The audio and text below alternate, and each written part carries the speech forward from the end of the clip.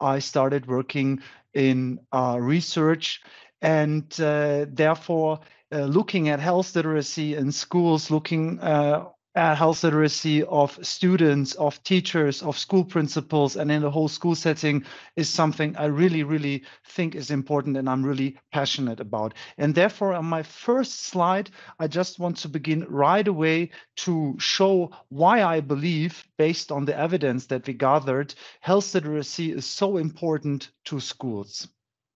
So we did for the Schools for Health in Europe Network Foundation. I'm sure that many of you know this network, the SHE network.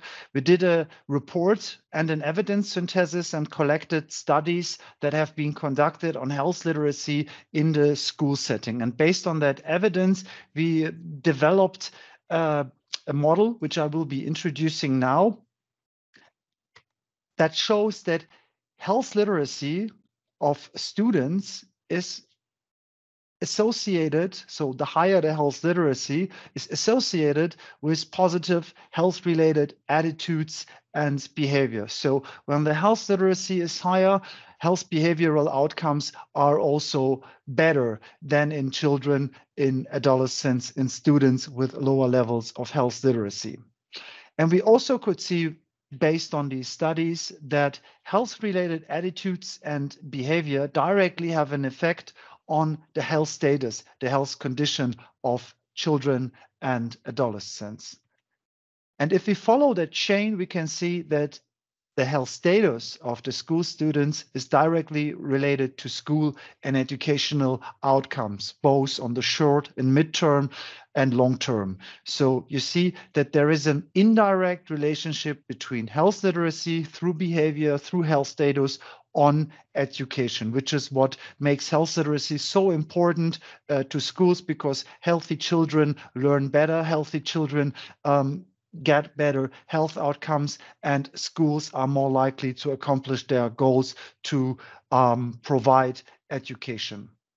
And in this sense, we can say that health literacy is a determinant of health behavior. And what we also know is that education is a determinant, based on all the studies that are available out there for the past 40 to 50 years, a determinant of all things that are related to health. So you see why health literacy is affecting education, or health is affecting education. Education has also an effect on health.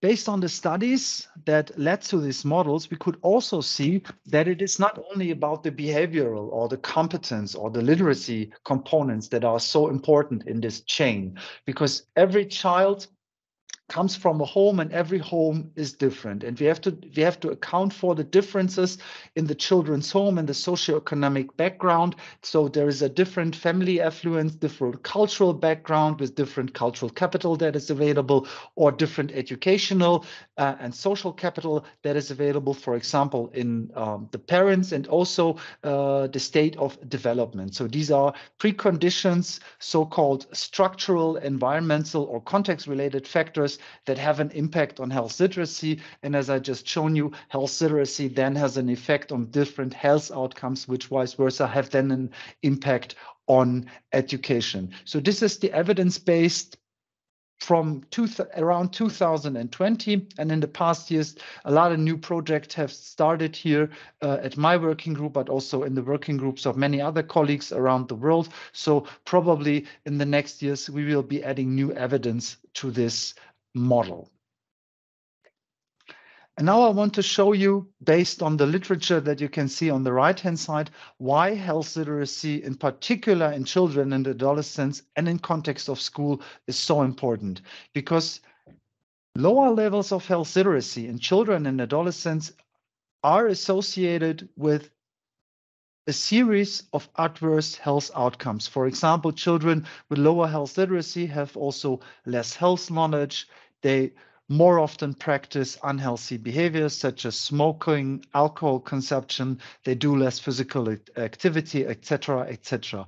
They also have more problems with health communication or in handling and managing health information. They have a problematic or a more problematic social media use compared to children with higher levels of health literacy, and also problems in critical health thinking, poor academic performance, poor self-esteem, and of course, very importantly, poorer physical and mental health outcomes. So altogether, this already makes health literacy a very important topic to be addressed as early as in childhood and as early as in schools. But on top comes that lower levels of health literacy are also associated with a lower socioeconomic background, meaning that we have a social gradient in low health literacy, making health literacy an important health target, an important intervention target, an important school target in context of health equity and health inequalities. So promoting health literacy will also help to overcome some barriers, some shortcomings related to health equity. So you see, these are some of the important facts why it is so important to address health literacy alongside other school subjects, alongside other school topics in context of health promotion and health prevention in the school setting. And in 2021, we have worked together with the WHO Regional Office for Europe, the Child and Adolescents Public Health Department, on a report on health literacy in the school setting and context of well-being of children and adolescents. And of course, I cannot summarize the whole report. You can download it on the WHO website, but I have brought some important facts from the report. So first of all, of course, based on the issues that I just raised, health literacy has to be understood as a core public health issue when it comes to children and adolescents. And we believe that addressing health literacy is important, and at schools as formal educational settings where you can strengthen educational, social, cultural, emotional, and further competencies is so important to help children to acquire the necessary competences that are needed in context of health, to empower them to share and promote skills for them to be able to make informed decisions about health and become agents of their own health. So these are some of the reasons why we believe that schools are so important. They reach all the children for a very long amount of time, making schools the ideal setting for interventions. No matter what kind of background children have, you can reach them all. And we have also in this report identified some core skills that we believe are very important in context of health literacy. For example, accessing and navigating health information environments, understanding health messages, in particular in social media, false claims, fake news, commercial determinants of health, etc. Through health literacy, children will also become competent to think critically, right, about health claims they encounter in their daily lives. And they can also make informed decisions about health based on their health literacy. They can acquire new health knowledge and use that knowledge in new health situations, so they can make a translation of what they learned to new life circumstances. They can also take part in communication about health using health behavior, developing healthy practices and healthy behaviors and healthy attitudes. And they can also engage in healthy activities and avoid unnecessary health risk, which is very important. But they can also become aware of their own thinking and their behaving when it comes to health. They can, for example, also identify and assess bodily signals from feelings, from symptoms. They can act ethically and socially responsible towards themselves, towards others, and towards the society. And from the educational perspective, the teacher, the school perspective, of course, it is very important. We just learned that healthy at school children have better health outcomes. Of course, through health literacy, then we can also address learning. The children become lifelong learners, self-directed learners, and increase their educational outcomes, their educational achievement, their educational aspirations. And they can also develop a sense of citizenship based on the model of health literacy that you are looking at. And last but not least, we have already talked about health literacy in context of health inequalities. True health literacy based on the models that are available out there, children become competent in order to understand that there are factors outside the personal competences, outside their own behavior, that have an impact on health literacy, so that they can address and mitigate the effects of the social, the commercial, the digital, the ecological, the cultural and political determinants of health. So this is very important, because maybe also probably one of the most important things that health literacy enables children to do, to act on the determinants of health. So we can consider health literacy in the context, in the realm of health promotion and prevention, as a determinants-based approach.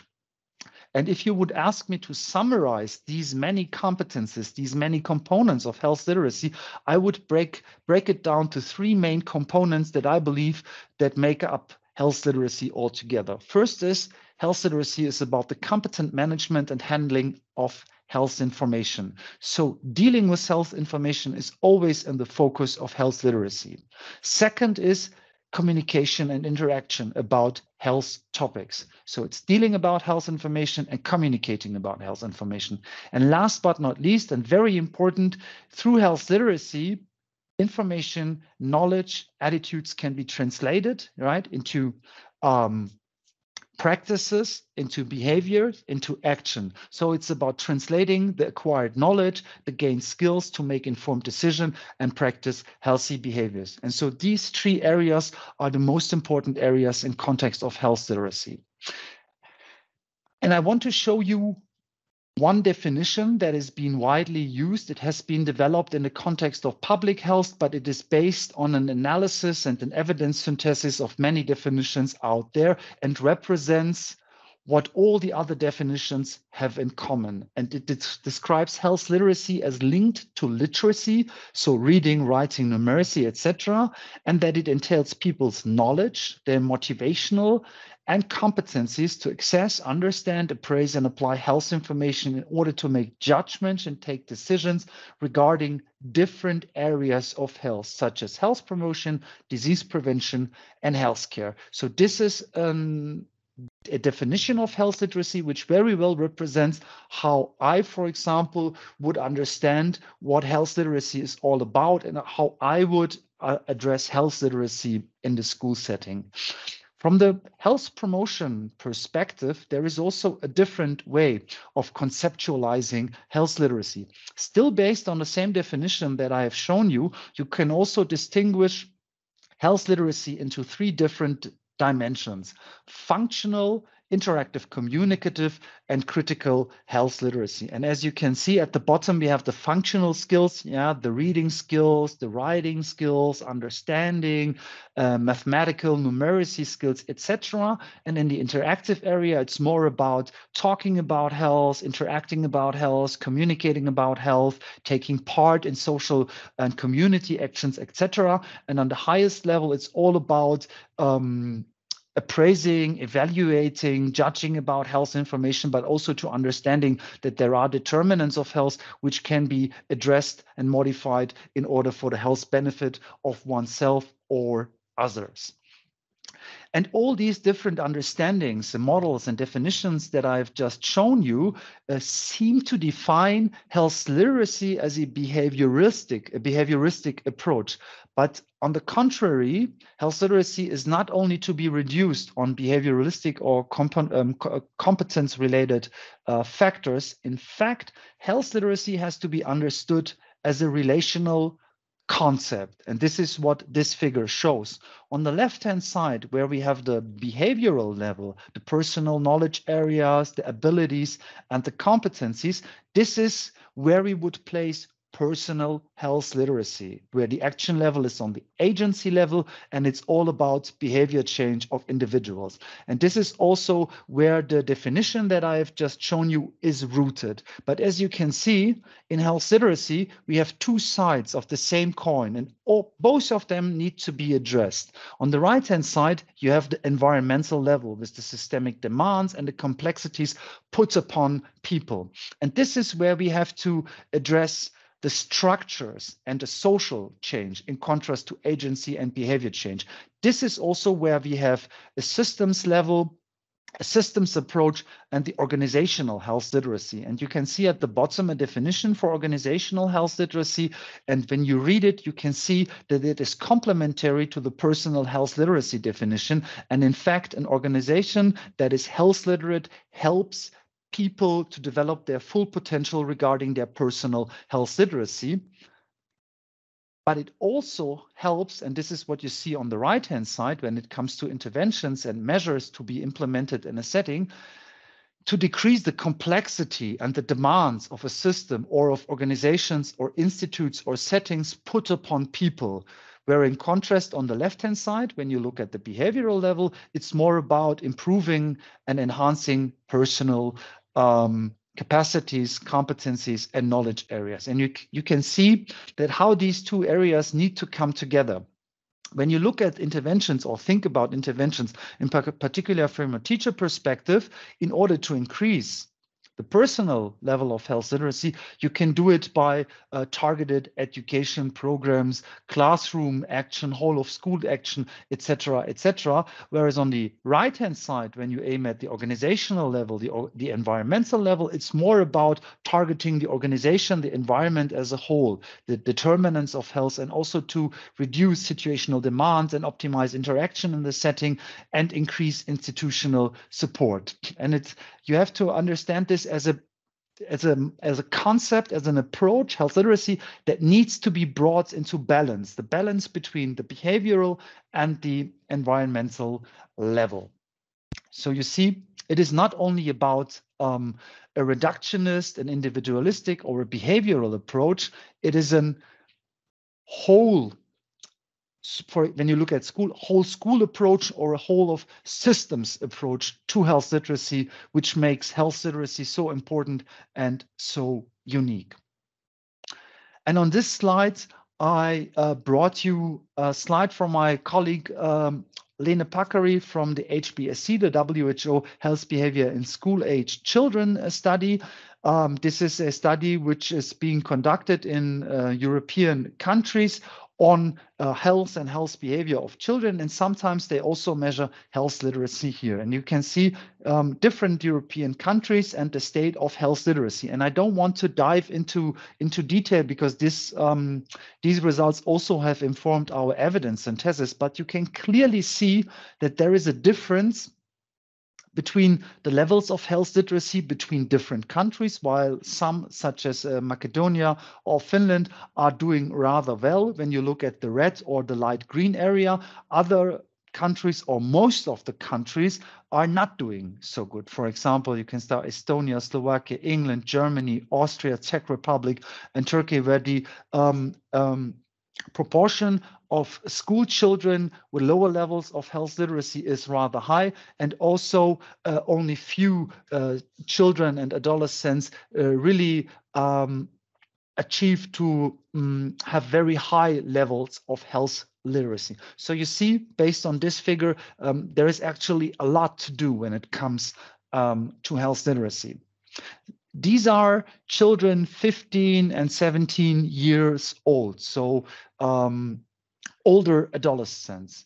But health literacy is also important in younger school students, and we have conducted in different projects of our health literacy in childhood and adolescence research consortium studies in primary schools on health literacy in fourth graders 8, 9, 10, and 11 years old. And what you see here are the most recent results of a study that we wanted to conduct in 2020. But because of the corona pandemic and school closures, the pandemic impact on the whole educational settings, we couldn't finish the study. So we are at the moment, as we are speaking, redoing that survey because now the situation has, I wouldn't say it has cleared, but it is much better. It's not that worse as it has been in the years 2020 and 2021 and earlier in 2022. So sometimes early next year, we will have finished the study and have a representative data set. But what you see here is the sample that we were able to collect in 2020. And we could survey 515 school children in a representative sample in primary schools in the state of North Rhine-Westphalia, which is one of 16 federal states. And you can see here a very similar result to that of the adolescents from the HBSC study, while 76% of the children state that they find it easy or rather easy to deal and manage health information. You have a fourth, so 24% of the children stating that they find it rather difficult or very difficult to deal with information. So this result is a bit better than the result that we have seen in adolescents. And we can ask the question, is it that children that young are more competent, do know more, have really higher levels of health literacy, or are there probably other reasons in place why children in that age group report, because we are surveying health literacy using a self-report questionnaire, higher levels of health literacy than their adolescent counterparts? And there are different ways of approaching to explaining why we end up with such a good results of health literacy of young children. First of all, they are very young. Probably they underestimate the complexities of the healthcare sector or the complexities when it comes to health promotion. They maybe also lack the experience interacting in health matters, taking care of their own health. Probably it is mostly the parents that do everything related to health prevention, health promotion, healthcare when it comes to their children. And it could also be that they overestimate their own competencies when it comes to health literacy. So you see, there are different ways of trying to approach to explain why we have these results. But compared to results that we have in adolescents, where they are a bit more mature, a bit more experienced, we can say that there are much more different results that one can generate when it comes to health literacy of children and adolescents. But interestingly, we could see that health literacy of children in this study that we have conducted in the primary school is the strongest predictor for a series of health outcomes. For example, mental and well-being outcomes, physical health, subjective health status, and also health behavior. So this is a finding that we could already see in the model that we have produced for Schools for Health in Europe. And this is a study that we have conducted later than we have developed the model. And you can see we get really similar results on that. So despite the fact that health literacy, that the children report that they have not so many problems, so much or so big of problems in dealing with health information, you can see here some selected items with action areas where they state to have more difficulties when it comes to dealing with information than other items. For example, how to find out to recover quickly when they have a cold, or understand when and how they should take a medicine when they are ill, or judge what helps a lot to stay healthy and what does not help so much. So these are things where up to a third or even more than a third of the children state that these are particular tasks that they found are difficult to undertake. And since we are still in the midst of the corona pandemic, I think these results will be highly relevant, because these are the first results ever to be generated in children on corona-specific health literacy. We did some studies with adults here in Germany, in Austria, in Switzerland, and in the COVID Health Literacy Network, where we have more than 70 countries that are members of the networks, have conducted a lot of studies in different settings, in different countries, on different dimensions of health literacy. They haven't been done so far in children, in particular not in children as young as in primary school age. And you can see here that we have a total different picture from the picture that we have seen on the general health literacy. So you see that that they have much more problems in dealing with corona-specific health information compared to general health information. For example, almost half of the children find it very difficult to find information about the coronavirus or understand what they read or hear about the coronavirus. They also have problems in deciding which information on the coronavirus is reliable and which not. And this in particular is so important in the age of the internet, digital realm, social media, commercial determinants that all have an impact on our children and on their understanding of health information and how they make informed decisions. So as I said, this study is being repeated as we speak under very different circumstances than we had in 2020 and 2021. And I hope that sometimes early next year, we will finish the study and will be able to present a much broader data set, much broader evidence on health literacy of primary school children. But altogether, these aspects made it clear, make it clear for me, and maybe also to many of you, that in order to sustainably address health literacy on an early age, one of the very, very important life stages is when children reach the school age, when they enter the educational system, when they start attending school from first grade on. And there are different aspects that you can address, and I will dive into them in detail later on. But first of all, I will show you why it is so important to address health literacy as early as possible in the life course. This is what this figure shows. When you address interventions in adulthood, the impact is rather small, so you cannot change much, whereas when you address it early, the impact is much higher, especially when it comes to aspects that are related to cognitive, social, cultural, emotional development, such as competency development. So you have a far greater effect if you address health literacy early. In schools, I mean, schools are already the main task of schools is to promote competencies, is to promote knowledge, attitudes, positive behaviors, educational attitudes and aspiration, etc. And they have the professional capacity, the teachers, the principals, the other pedagogical and non-pedagogical staff working in a school. Their main task is to exactly address children's development in terms of education. But also this is very relevant to health and also to the development, the early and sustainable development of health literacy. But, and there is always a but, challenges and barriers people encounter, maybe you will also encounter them when trying to address health literacy in schools, and there are many. For example, health literacy is a rather new topic. Not everybody in a school context knows about health literacy or understands immediately what health literacy is or how health literacy is different from other concepts such as health skills or health knowledge or life skills or general skills or health behavior, etc. So you see, we have a new concept and we need to make clear that we try to explain to people in detail, very hands-on, probably also by using a very plain and hand-on language, what health literacy is.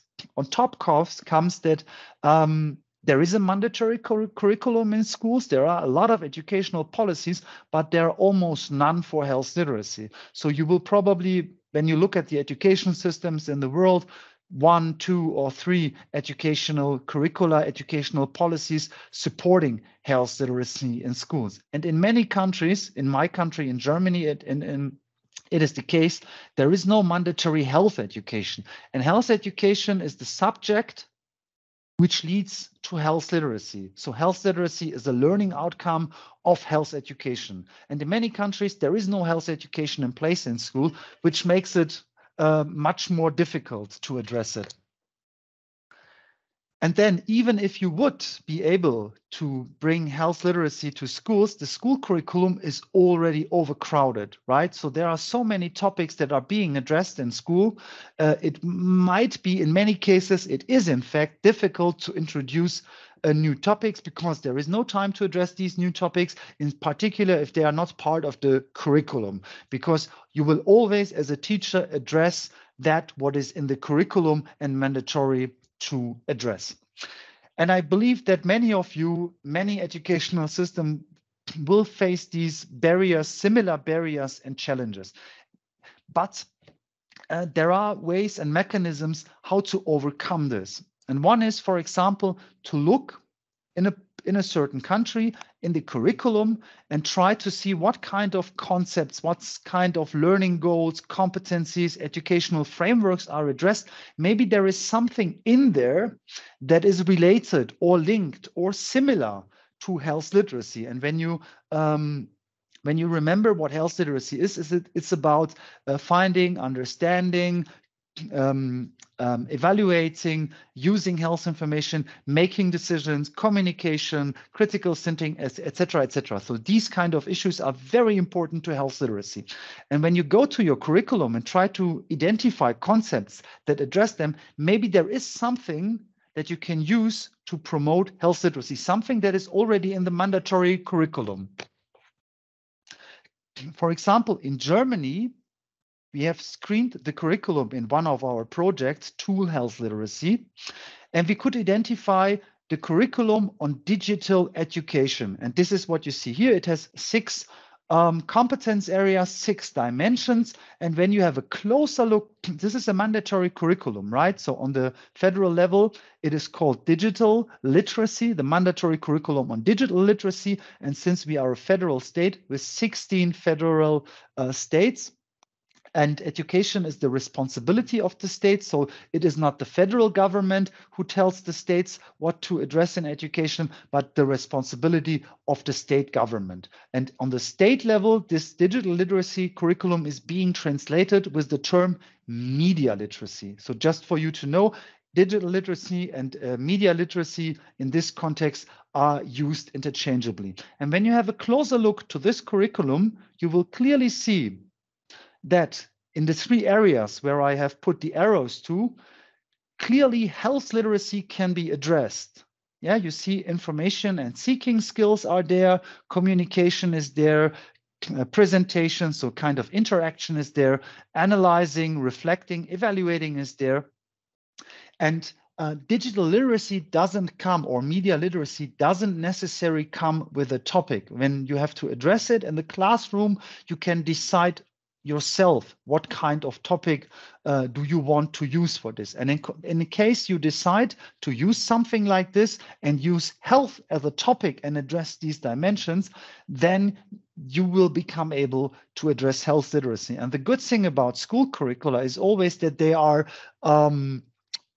comprehensive. So they are addressing much more things that are very important. For example, here you can see use and operate media. Yeah, you can address health literacy in context of media, address using hardware, what are devices, digital tools to organize yourself in digital context, but also about important things like as data protection and security, which become very, very important in the age of the internet and social media. And so is on the right-hand side, information and technology, the area of problem solving and modeling, where it's a lot about algorithms, understanding that, for example, when they access social media platforms such as Twitter, YouTube, or all the other platforms, that in the background there are certain algorithms that are responsible to bringing some messages up, probably also attached with commercial interest, etc., all based on some sort of algorithms that we often don't see, but they are there and they have their effects.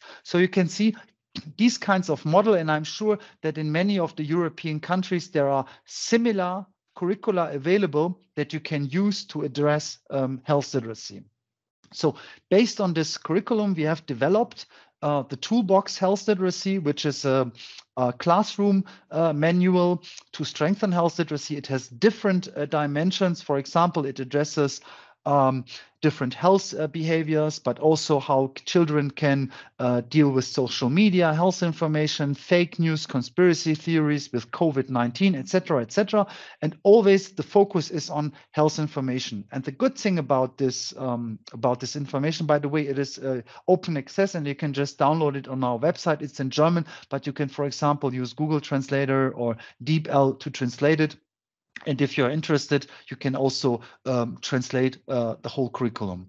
And the good thing about these kind of approaches, when you look at the challenges, it directly responds to these challenges. For example, it is new to schools, but this is kind of helping to introduce it. It is there is no mandatory curriculum, but here we can see it is integrated into an existing mandatory curriculum. So it links a topic, it links health literacy to a topic that is in the curriculum. So it is not an extra topic. You don't need extra time because digital literacy or media literacy is something you have to address anyway. This curriculum starts with grade 1 and goes in Germany through grade 13. In some other European countries, a school ends after 10 years or after 12 years. Here, you can use it for 13 years. So it is a very long period where you can make sure to address different contents based on the cognitive development of the children. Yeah, the early promotion. It has also components for teacher training. So when teachers familiarize themselves, they get the necessary teaching skills, the necessary health literacy skills to become competent to address health literacy in the classroom. And of course, I believe when I look at the curricula of many other education systems in the European region, I can see that similar curricula are available in these countries as well. And so it could easily be could easily be used to address health literacy. So probably in context of information literacy, media literacy, classroom literacy on the classroom, digital literacy on the classroom level for teacher education, or to address phenomena like commercial determinants of health or the infodemic, which has impacted us in the past couple of years, information epidemic, which came along with the COVID pandemic. And you can see the only thing one needs to do is to use these approaches, information, media, and digital literacy, and use health as a topic just to make sure that what you do is health literacy. So, and I've talked a lot about the COVID pandemic, and I want to give you a practical example, if you wish, as a case study or case example, what children in context of COVID-19 can do with health literacy. And here's a very brief list. I've narrowed it down to the most relevant things. For example, through health literacy, they can acquire and use knowledge about the coronavirus. And we have just seen from our survey that there is a need on the children's side to exactly do that. They can understand health information and apply the behavioral recommendations for hygiene, hand washing, physical distancing, social distancing, face masking, getting vaccinated or getting tested. So it's very important for them. Also to participate in risk and health communication, right? On the interactive and communicative levels of health literacy.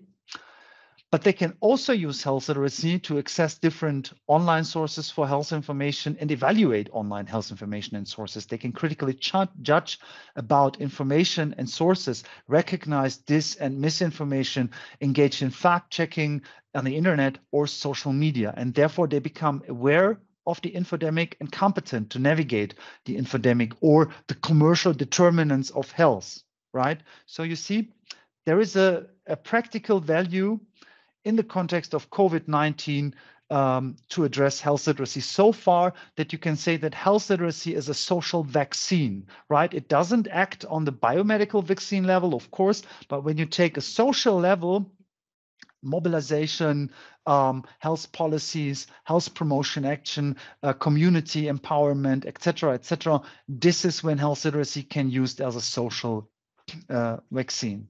So this would be like COVID-specific or COVID-related health literacy. You can also look on health literacy in the schools from a mental health perspective. And in one of our other projects, we have in the Impress project, which is about mental health literacy in the schools, we have adapted a Canadian curriculum. So you see, there are other curricula available to address health literacy depending on what topic you're looking at, what region or what country or what context. And in Canada, there is this mental health and high school curriculum guide called the Guide. We have translated it to German and also did an implementation and evaluation pilot in the past year.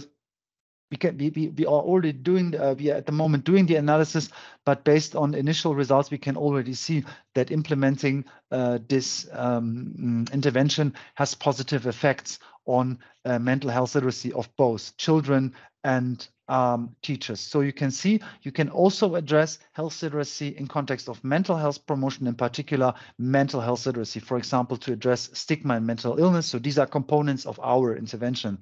Understanding mental health and mental illnesses, the information on specific mental illnesses, experiences made. So there is a social and emotional component in, but you can also help students to become competent to seek for help in emergency cases and mental health cases, finding support, and also why it is so important to have a positive connotation, a positive picture of mental health in order to avoid shame, victim blaming, etc., etc. So you see, and all the interventions that I've just shown you, they are for both. They are for children, right, to strengthen their health literacy capacities on the behavioral level. But when you take the school perspective or a perspective towards the professionals, to the children, you can address the teacher competences to help the children to develop better health literacy skills. So you're on the environmental, on the systemic level, on the other side of the relational model. And how important the professionals in the educational setting are, such as yourself, the teachers, and maybe some of you are also school principals, I will show you on the following slides. We have conducted also some studies in school principals before the pandemic and during the pandemic. And here you see some results that we have generated during the pandemic. The health literacy, the overall health literacy is what you see in the highest bar, the overall health literacy. And you can see while 60% of the principals have very high health literacy, there is 40% of school principals stating that they have either inadequate or problematic health literacy, with the evaluation, the appraisal dimension being the most difficult. So it's the same with in other adult related population health literacy studies, in adolescents health literacy studies, or children health literacy studies. Despite the fact that some individuals or whole populations have high levels of health literacy, they in fact always have problems with appraising health information. And interestingly, in the different studies that we have conducted, we could find out that the higher level of health literacy in a school principal was always positively associated with more frequent implementation of school health promotion and prevention programs. So this alone makes health literacy of school principals a very important target, right? We have to promote to strengthen health literacy on school principals. In context of child health, this is when we are on the right side of the relational models. And so this figure that you see here is just a different display of what I just told you. The green bars are the school principals with the high health literacy, and you can see on the left-hand side, these are the children-centered health promotion and prevention activities. In the middle, you see those directed as teachers or other school staff, and on the right-hand side, you see whole of school approaches. And in all them, you can see there is a greater implementation of these measures when the principals have high levels of health literacy. So you see how important they are, and you see also how important the environmental level of the health literacy concept is. And this brings me to my next project, Health Literate Schools. This project aims at developing a concept for organizational health literacy of schools. And in fact, we did that in the past years. And at the moment, we are conducting a pilot survey in Germany and preparing our manuals, our toolboxes, all the materials for the schools, etc.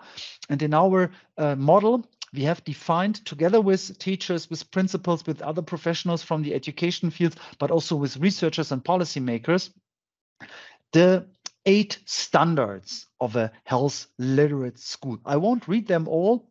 I just want to show you there are 8 standards, and except standard 4 and 5, all the standards aim at the structural, at the environmental level of school. But of course, like any structural health promotion or setting approach, we always also have behavior as a component. So we want to strengthen personal health literacy of students, but also health literacy of teachers and principals. I've just shown you how important that is. And probably sometimes also early next year, we will have the results. These materials are also open access. You can access them on our website and use them in your own context.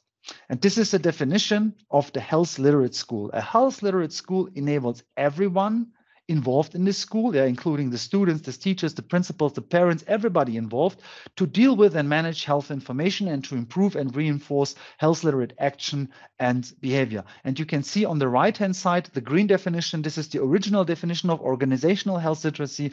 And for schools, it is the organizational health literacy of schools. So I believe that this approach, the organizational health literacy approach of schools, is a very important approach because it's a systemic setting-based approach. And I also want to introduce you to an alliance Health Literacy in Schools, which we have established in Germany, but also in the international context. Many organizations declared their interest to work with us in this alliance, and our main aim is to advance the evidence base. Remember the very first slide that I've shown you. Our aim is to advance the evidence based on health literacy, develop strategies how to implement health literacy in schools in different countries to create a knowledge base. And of course, the Global Alliance, we want to advocate for health literacy across countries in a school setting to increase the global awareness and also to build capacity. For example, it's an open network, everybody can join us. And I believe that these kind of approaches, these kinds of networks and alliances are all hands on deck jobs. So the more people engage with it, the more likely it will be that we accomplish our goals. And I have reached my last slides, my conclusions. Of course, health literacy is a very important topic for schools and education, both for the classroom, right, teaching the personal health literacy skills, but also in teacher training and addressing organizational health literacy of schools. So the structures, the demands, the determinants of health. And we have seen that principals are key actors in all this kind of health promotion and health literacy approach, but we also need educational policies supporting the school setting. We could also see that health literacy is very important to some important megatrends or challenges in health, such as NCDs, infectious disease, such as COVID-19 in context of health promotion, but also the rise of the commercial determinants, the ecologic determinants, the digital determinants of health, right? And these are the things we have to keep in mind when we address health literacy. Thank you so much. And I hope that there is still time to have a proper discussion. Let me just stop my screen sharing. Yes, there is. Thank you, first of all, Dr. Orkan, for the great talk. We do have a few questions for you. The first one is, does increasing health literacy in school-age children increase the proportion of kids that become interested in health-related careers? Oh, can you repeat the question? Is it in the chat box also? It's also in the chat box as well. Okay, but please just repeat it. Does increasing health literacy in school-age children increase the proportion of kids that become interested in health-related careers? So that they later become health professionals, medical or public health professionals themselves.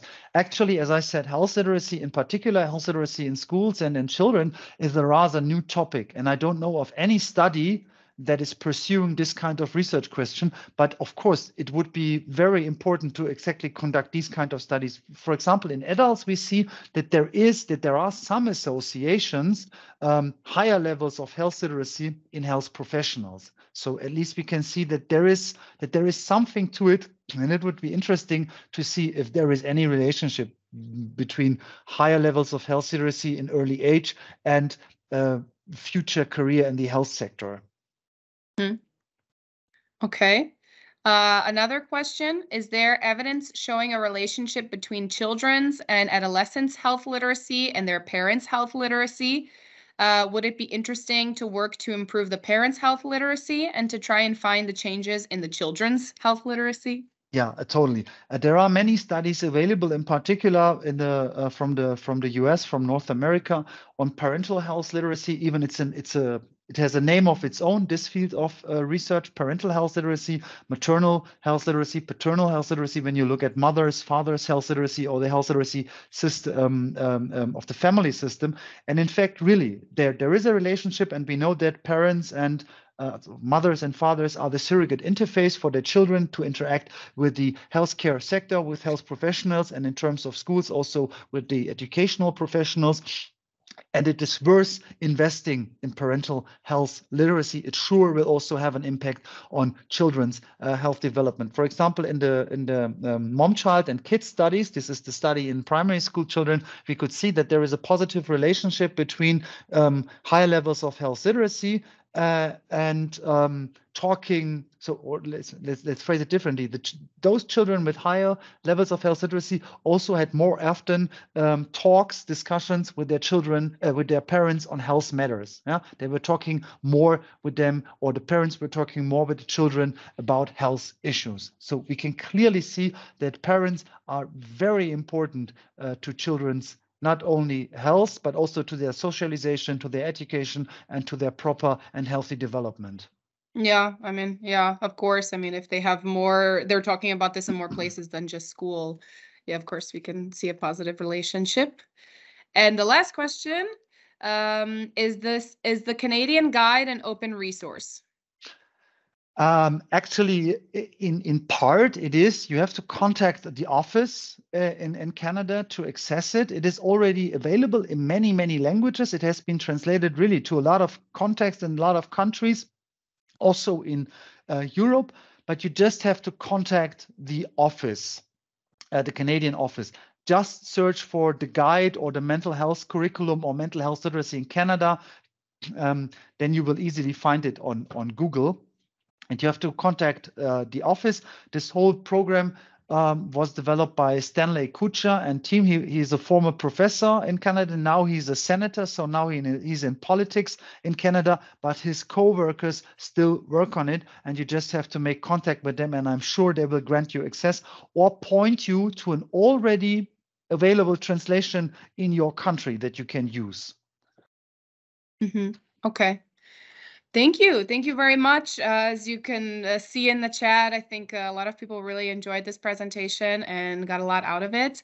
As my colleague Maria Elena has already said in the chat, this this webinar has been recorded and it will be uploaded to the page on ESEP.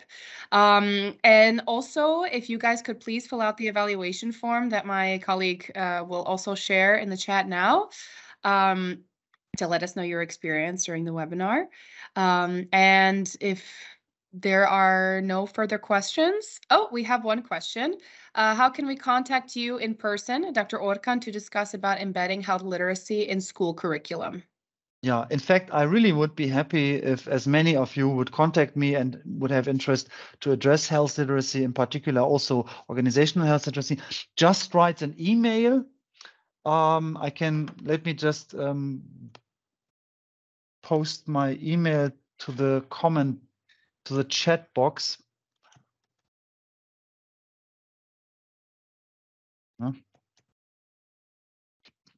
So this is the best way to reach me, but I'm also on Twitter or Mastodon, etc., LinkedIn. You can contact me there. And we also have a working group on health literacy at the EUFA, the European Public Health Association. You can join us at the International Health Literacy Association, where we have an interest group on health literacy in schools. And there is also a lot of local work done in European countries. You can also join the SHE network. So there are many opportunities, or even our COVID health literacy network. So plenty of opportunities how to collaborate. And I really would be happy if as many of you contact me, as many of you as possible. That would be awesome.